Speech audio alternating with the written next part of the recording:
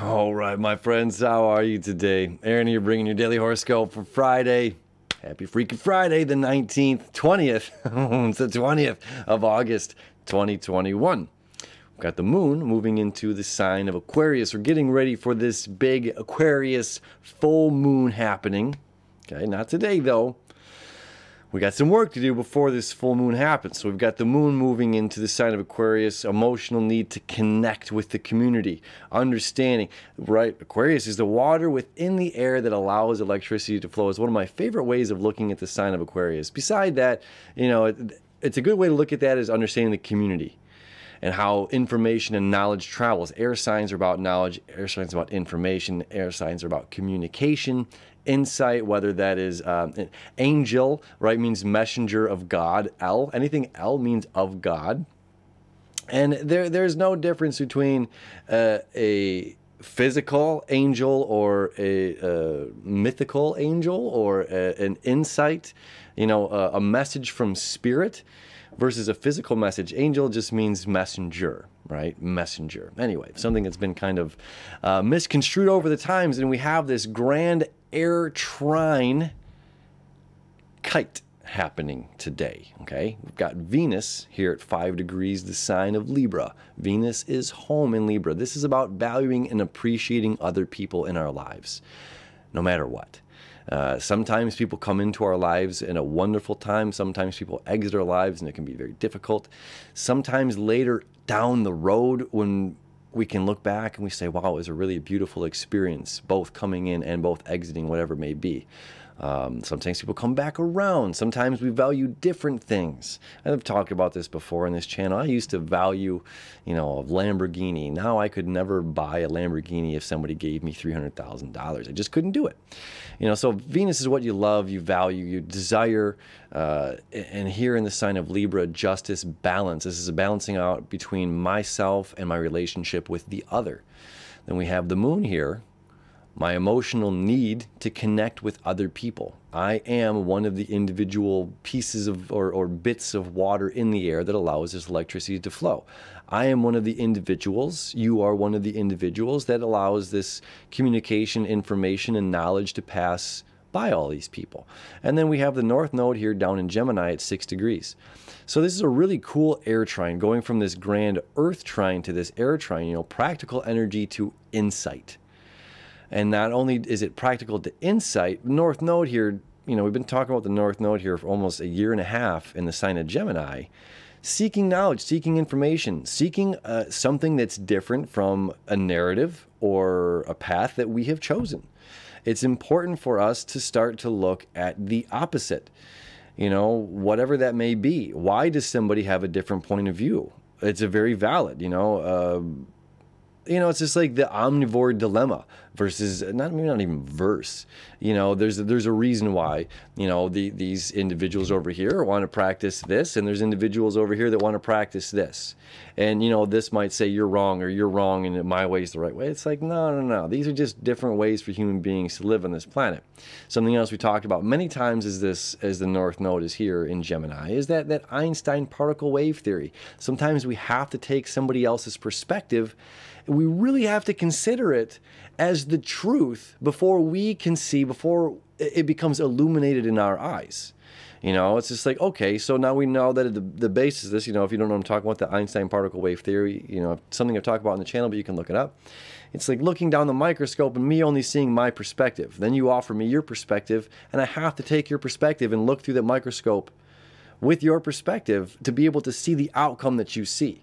And unless I put myself in your shoes, unless I put myself in that willingness and that saying, yes, this is what I'm seeing, this is what I'm going after, and taking that objective point of view, we kind of never get it.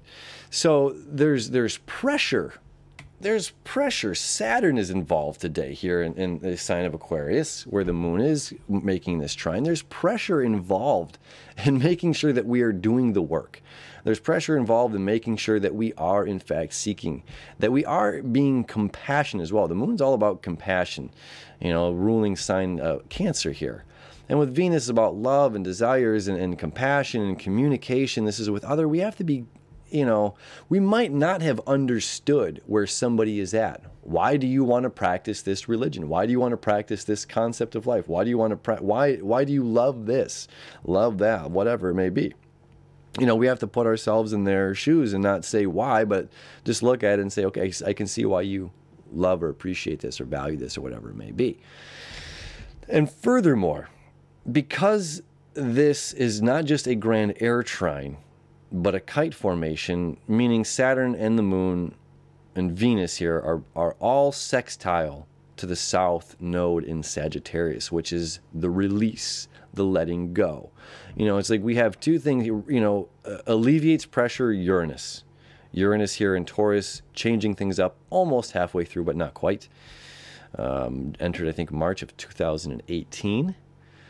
Last time it was here was 1964. 1964. It's a long time ago, Uranus. You know, we were dealing with rations, Great Depression during this time. Do I have my dates right? 64? 1943? I don't know. Now I'm all screwed up. Anyway, it doesn't matter. 84 years it takes for this thing to go around the sun. Breaking tradition. We're breaking tradition. We're doing something differently. And we have to be willing to let go of an old perspective. We have to be willing to let go of what... You know, this is other stuff that we've talked about before about having an emotional attachment to belief. Where the moon here is saying, think radically. Aquarius and Uranus, the planet that's associated with Aquarius, is radical. It is, you know, it's like it's not linear. It's not gonna go up and then take a square. And you know, it's like this is a rhombus in geometry. You know what I mean? It's like this is not a normal shape. This is not a normal way about going about things. This is not a normal way about learning. This is not a normal or traditional way of viewing the past. You know, we have to be willing to, one, put ourselves in those other people's perspective, other people's shoes to gain their perspective. We have to be willing to let go of and say, I could be wrong about everything. I could be wrong about absolutely everything. So then now it's time to discover. And instead of having a belief, instead of holding on to something, holding on to an idea, we can be loose. I think Terence McKenna was talking about that in a really lovely way. It's like, well, I didn't really hold on to an idea of a religion or hold on to an idea of this particular belief, but just allowed things to flow. You know, and that's kind of what the moon's energy is flowy energy. So allowing things to flow. And all of this, again, fulcrum back, the point of this kite, where the kite is headed, is saying release, let go. Let go of holding on to the attachments and the beliefs of religious ideologies.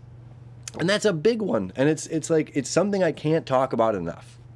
I can't talk about that enough. And the times where we're at and what's going on in the world and where people are, we have to be willing to dig into the concepts of religion. We have to be willing to dig into philosophies. We have to be willing to dig and look at some of the old teachings that are still practiced today, and we're recognizing that we kind of have to pull that thread. We have to be able to see what's underneath the foundation, go about it and seek ourselves. Anyway, that's a good chunk of our day leading into this full moon. And again, we have to. We have to. There's going to be another thing. Let me see. We just about get there. No, we don't quite get there. But we're going to start to square the moon here. We'll get this. My friends down in Australia, you're going to feel this. The moon's going to start to square Uranus. Where it's like, if we don't start thinking outside the box, if we don't start thinking outside the rectangle or doing something differently, and we think, you know, we can...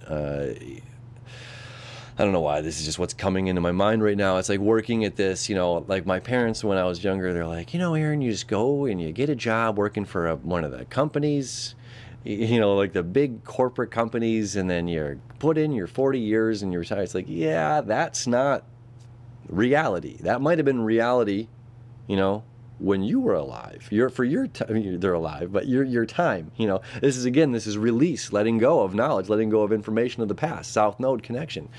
You know, it's just like, yeah, sorry, Mom and Dad, that time is long gone right now. And with Uranus and Taurus here, with Saturn and Aquarius, it's like we need free thinkers. Now, that's not what the world is trying to create. The world is not trying to create free thinkers right now. The world is trying to create people that are in line, you know, and the universe, cosmically, astrologically, these giant balls in the sky, for whatever reason that our ancestors had labeled what all of these things are through years and years as old science, This is saying, no, we don't need cows that run in, that are in ruts. We don't need ants that follow a line. We don't need, just everybody's going the same way. We need free thinkers. We need people who are individuals. And we're going to talk about this more for this full moon video here. Okay, I'm going to put that out sometime in the next couple hours or tomorrow. But this is really important to let go of this idea of how things could have been, if it was only that way still. And it's just like really looking, it's just like, well, this is how it is. How do I survive now? How do I break through now? How do I break free now? And that's what the Aquarian energy is all about. It's the release. Capricorn, pressure. Aquarius, release. Connection with the community. Breakthrough, radical concepts, radical ideas, radical philosophies, which challenges traditional philosophies. And we must be willing to challenge those philosophies and seek the truth ourselves. It's our day. My friends, have a beautiful day leading up to this full moon. Lots to talk about in the days to come. I love you, and I'll see you tomorrow.